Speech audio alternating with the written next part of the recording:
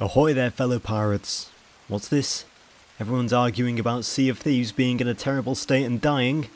Well, I'm above such arguments.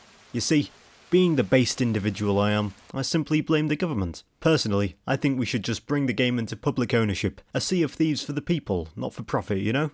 Hashtag nationalise Sea of Thieves. Alright, yes, I'm about to hit you all with a hard truth now that these cannons are awesome. Most of the competitive Sea of Thieves players believe that the default cannon model is the best one. Unfortunately, I beg to differ. You see, these cannons are simply superior, and I'll explain why soon, but firstly, obtaining them. You can acquire them in a range of colours in a few different ways. The easiest way, however, is to buy the aristocrat cannons for 50 doubloons.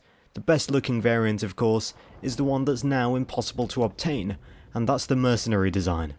If you have these, can I have a go, please?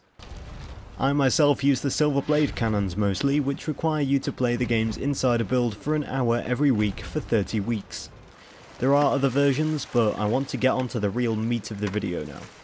People can use whatever cannons they want. I think your cannons say a lot about your personality and skill.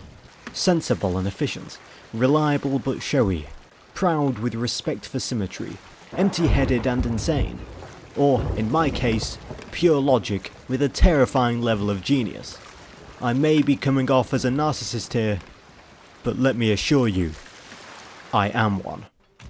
The reason the default cannon is so widely used is partially because it's so easily accessible, but it also covers very little of your screen, giving a clear view of what's in front of you, allowing you to see any incoming cannonballs on their way to blow your head off. They're also symmetrical, which is basically a minimum requirement for any good cannon.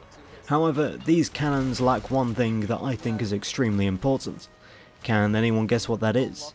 I'll give you 4 seconds to think so I can fill out the video a bit. If you said they're not interesting, you're right, but it's not what I was thinking of. What I was thinking of is that they lack points of reference. It's just round and doesn't cover much of the screen, leaving you guessing where to shoot.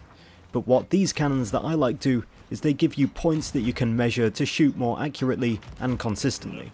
Allow me to elaborate. The 6 jewels located around the edge of the cannon's brim are my primary reference points, though only 5 are visible.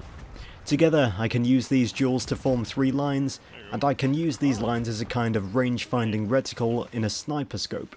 Admittedly, they do have the slight disadvantage that the scope is opaque, but that's probably fine. You can usually know whereabouts an enemy ship is either by lowering the cannon between each shot to see where your shots are landing, or by being able to see any part of the enemy ship. Hopefully, you can see in this clip how I'm lining the gems up with certain parts of an enemy's ship in order to hit my shots. Yeah, I know I'm not hitting every shot, but at a long range I feel like there is an element of luck to it. In completely calm waters you can hit your shots like a machine with these cannons. As the range closes, however, you can see that it gets a lot easier to measure your shots. Granted, the target is covering much more of your screen. I think it's fair to say that these cannons are almost too amazing for their own good, because at one point my helmsman decided he wanted a piece of the obsidian cannon action. Hey, get off there. You. Only did. Leaving us with an unarranged roll swap and a victory. You see, even someone inexperienced with these cannons can quickly adjust to their magnificence. These cannons' reference points are useful at any range too. I think they can make it easier to one-ball people and then one-ball them again. They're excellent for consistency, allowing you to hit the same spot over and over. If you've ever been in a battle against a good cannoneer, you'll know there's nothing more annoying than barely being able to get any shots off because you're constantly being knocked away from the cannon. Okay, look, what I've been describing is honestly possible with any cannon.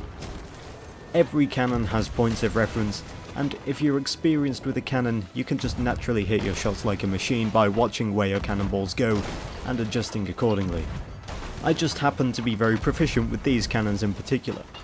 I don't really think that these ones are unequivocally the best choice for every player. More so, my point is that every cosmetic has its purpose except these ones, and there's nothing wrong with using what you're good with. If you really hate the amount of screen space this cannon design takes up, that's totally fair, but they still deserve some love for the variety they add, because sometimes a complete muppet of a player like me comes along and decides that they find the design really useful. With enough practice, you can be proficient with any cannons, whether it be a cannon rowboat, which is incredibly underrated in my opinion, or the more unusual shapes.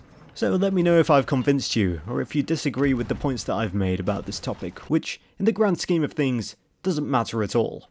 Thankfully, I'm sure there will be absolutely no discourse in the comments, thanks to my completely unbiased and wholly respectful style of scriptwriting. Follow me on Twitter at LongingString for tweets that are rarely relevant to this game, and safe voyages everyone.